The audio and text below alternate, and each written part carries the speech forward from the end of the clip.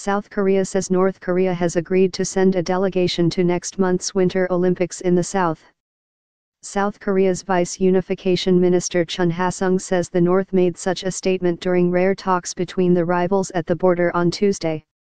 He cited the North Korean officials there as saying its delegation would include officials, athletes, cheerleaders, and journalists.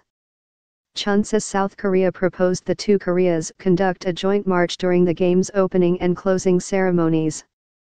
He says South Korea also proposed resuming temporary reunions of families separated by war and offering talks designed to reduce animosities in frontline areas.